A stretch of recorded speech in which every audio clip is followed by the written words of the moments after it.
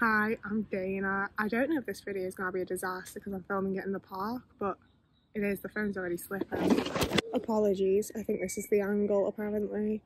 I've left the house for something other than the corner shop or Asda for the first time since I moved. Don't want to go home yet, so we're filming out here even though I keep having bugs crawling on me. And I already keep having a thing of feeling like bugs are crawling on me while I'm in my house, so it's actually really not fun. But I don't want to go home yet, so this is what we're doing. I've got the tail end of like some sort of cold, but I don't think it's like actually like an illness cold. I think it's a burnout, not been eating properly, my body's a bit fucked kind of cold. But all the same, I'm still concerned that it is contagious, so I didn't go to church because, quite frankly, I hang out with a whole bunch of old people and I don't want to be the one that does them in. And it's the thing of like, it's taken me all this effort, it feels like a big deal to have left the house. And I've just come and sat somewhere that's completely away from people because I have no energy and I can't be fucked with anything. You know, I may as well have not actually bothered leaving the house. I don't feel any better. I'm not having a good time. Whereas before I was anxious of leaving the house, and I'm just anxious about going back to the house. And like, this feels like I'm giving some degree of an update, but it's a case of like, I have nothing to update you on, because other than posting a couple of videos which took up like all of my energy, I've been waking up, scooping my cat's litter, making myself a cuppa, and getting back into bed to watch stuff. I finished all 3 seasons of Broadchurch in 3 days, and I've started one night again because I just want to watch stuff with Jodie Whittaker in. And it's one of those things where I'd say it makes me feel better, but it doesn't even actually make me feel better. It just passes the hours so that I'm not just sat there thinking about how shitty I feel. I think I've cooked myself about 2 or 3 meals since moving, and otherwise it's been like someone else cooking for me or just ordering takeout, because I don't even have the energy to decide what I want to eat. Like, literally last time I ordered myself food, I used the chat bot thing of Jesus Christ to ask what I should eat, because I was like, I don't even have the mental energy to decide what food to eat right now. I don't have physical energy to do things. I don't have the mental energy to like even make a decision or do things. I just like, I have nothing. Like, I was very much running on empty to be able to like get my shit together to move, and now that I have moved and it's still just really hard, I don't have the energy left to deal with any of it. Like, I'm just so burnt out and just like, I don't have it. And it's the thing of like, I've only just moved in and I don't really want to like, I have unpacked to be fair, but I don't want to like put stuff up on my walls and make it properly a home, because the contract's only 6 months, so I'm going to move in 6 months, and then I'm just going to have to take it all down and start all over again with no idea where I'm moving to or how I'm affording to move or like any of that. And it's just, you know, like, I know it's a while away and I don't really technically have to think about it yet. I don't have the energy to deal with it, never mind consider how I'm then also getting out of it. It's especially frustrating because I feel like all of my like processing ability just leaves me when I'm in any sort of like burnout, and I'd say this is probably like the most severe burnout I've had since I dropped out of college the first time. And it's one of those things where I do feel like I recovered from that, but I also like, I wasn't the same again after it, and I feel like the same thing's happening now, and like after this I'm just not going to be the same type of person I was, and I don't like that and it weirds me out. But I feel just so like empty of everything, honestly. Like, I'm having to mostly just rewatch things that I've already seen, because like I watched Broadchurch and I've watched the first season a while ago, like when it first came out, because David Tennant and Eve Miles were in it. And like I said, I've been watching stuff with Jodie Whittaker in because that's better than not watching things with Jodie Whittaker in. So I watched it, but like there's a whole bunch of bits where I'm just like, what happened there? Like, sorry, like who did what? Like, I was on like episode 7 before I realised that Joe Miller and the other bald man aren't the same man.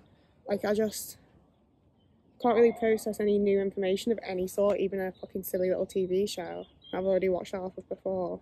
Like, I was thinking of like trying to cheer myself up by doing a little cinema trip to see Longlegs, and I was like, I'm not gonna know what's fucking going on. I'm not gonna know what's happening. And I think being sat in a dark room surrounded by people after having to go through town where there's loads of people, I think that I'll just sit there and dissociate and not even like remember the movie. And that's been happening a whole bunch. I've sat there thinking that I'm watching it, and then I'm like, I have to rewatch literally this entire episode because I have no idea what just fucking happened, and I'm scared of like fucking talking to people or going out and doing things because I feel like I'm just not going to remember what the fuck just went down, you know? Like, things that happened to me like literally like 3 hours ago feel like they happened like 3 months ago, and I can barely remember what's going on, and I don't know what I'm doing next, and it's all just like so much fucking effort. Like, I really genuinely wish that I hadn't come out today, because as much as it's like, yeah, you've gotten dressed and left the house, it's like I haven't showered in like 4 days. And while I showered, it's the first time I'd washed my hair in like 3 weeks, 4 weeks.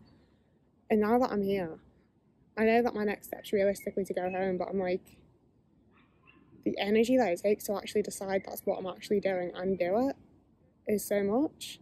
And I know that a good amount of it's that I've moved and my routine's gone, but I don't have the energy to reform a new routine.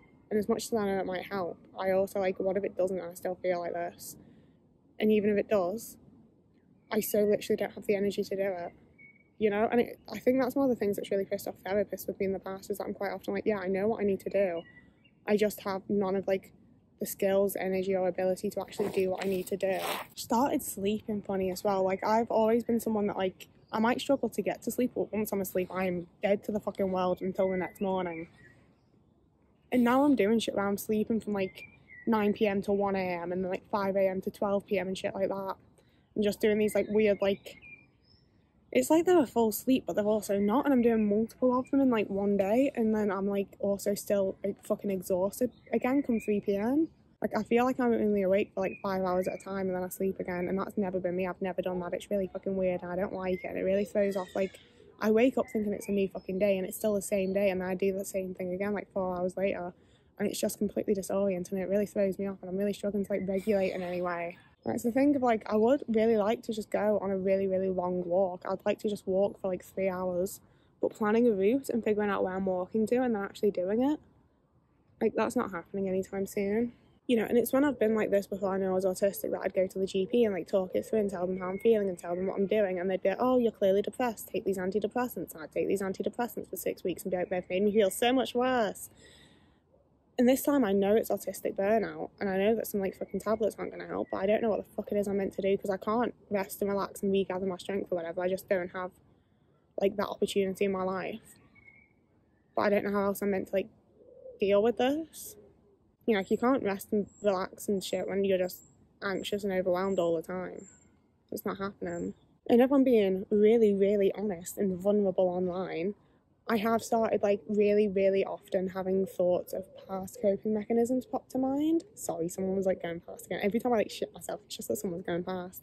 But yeah, some of the coping mechanisms that I used as, like, a teenager and in my younger years are ones that I'm thinking about a lot again. And it's not so much that I'm considering it or that I want to or that I'm going to. It just pops into my fucking head and I'm like, oh, that's a thought, isn't it? That's a thought 14-year-old Dana would have had, not 27-year-old Dana. Let's not do that. Like, I hate that even in this video there's just massive pauses between me speaking that I'm gonna have to edit out, because talking is also so much energy, you know? Like, I can feel my fucking energy like draining a little bit more with every word that I say, and it fucking sucks. Like, I'm not the best speaker at the best of times, and being at a point where it's just so much energy all the time to do anything, like, it just feels so unfair. And I'm like, other people do not go through this. Like, other people do not, I don't mean like other autistic people obviously, or like other neurodivergent people, but like the average person doesn't have to go through this and doesn't have to go through it over and over and over again every like fucking 2 years, you know? And especially when, like, the last few times it's happened, I adjusted my coping mechanisms to, you know, get my partner at the time to not be so abusive while I was trying to rest and relax. And it worked. And it took me a long time, but I was able to, like, rest up a bit and deal with it and get over it to a point. Like I say, I do think every time it's happened, it's changed me a bit and I am a bit different afterwards, like, permanently. But I also, like, dealt with it and got over it. But now I'm in a space where, like, I just don't see that fucking happening, you know? I don't have the space to do that, and I don't know what to do. And I'm aware that this is a very fucking depressing and sad video, and I'm quite sorry about it. But the point of this channel is to largely be, like, honest and vulnerable, you know? Not too vulnerable. Like, I'm not trying to, like, be vulnerable. But there is a level of that when you're talking about these kinds of feelings and shit on the internet. I just feel very alone when I'm going through this kind of thing, and it really feels like even when I speak to people about it, they don't really understand or they don't really care, or it's just not on their radar or whatever else. So it is the type of thing that I really hope making a video, like, find someone else that feels like that and actually helps them out a little bit. This pigeon's going mad. But yeah, that's the video. I don't have the energy for any more, and I also still have to edit, so I do want to keep it kind of short, I'm afraid. I'm posting I'm back to posting videos on Tuesdays, Thursdays and Sundays. I really didn't think this one was going to happen, so we'll see if it actually gets posted and it was posted on time. And it also gives me a purpose to actually go home and edit and post it, so we're going to do that next. What a great little plan I have. This is going so well. So you can follow me here if you want to see more content from me. You can also follow me over on TikTok and Instagram. I am usually a bit more, like, upbeat and alive in these videos. Fingers crossed, I hope so. I try to be. But yeah, if you want to watch other stuff, they're there. If you want to contribute to me monetarily, you can. I've got Ko-fi and Patreon. You don't have to, there's no pressure, but also, like, I'd love to be able to get myself a little sweet treat right now. These pigeons, man. So yeah, whoever you are, wherever you are, I hope you're having a lovely morning, evening, day, afternoon, week, month, year, and I will see you again in a couple of days.